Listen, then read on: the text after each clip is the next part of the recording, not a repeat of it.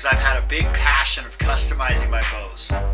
Yeah, I'm a terrible hunter and I don't kill that much stuff, but as long as the bow looks cool, I feel like I've gotten halfway there.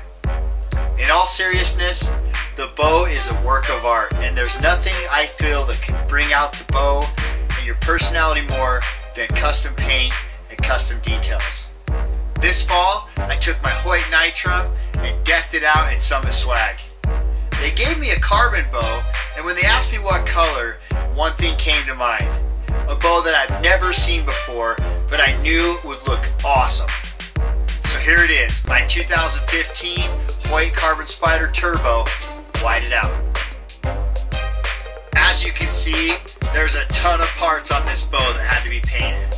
We had to break it down piece by piece. Full Draw Archery and my man Towson Jenkins took care of business and did everything down to the cams, very meticulous details.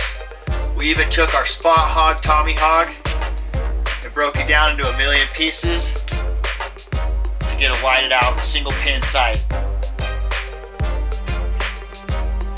This is going to be an awesome late season bow. I got an extended archery hunt that goes into late December. A ton of snow, high country Utah. For sure I'm not going to want to set this thing down because I'll lose it, but it is awesome and it's something I think is very unique. Obviously a lot different than my other bows. Now I know Hoyt just came out with a whole new line, but there's nothing cooler than an all-white bow. So I think I'm going to hang on to this one for a long time, even after the new stuff comes in. If you never shot a carbon bow before, you have to feel the difference. They're super lightweight, and they have a different feel and different shock than the aluminum bows do.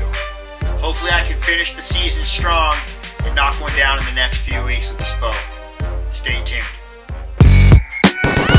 Yes, sir. Brandon Meth and them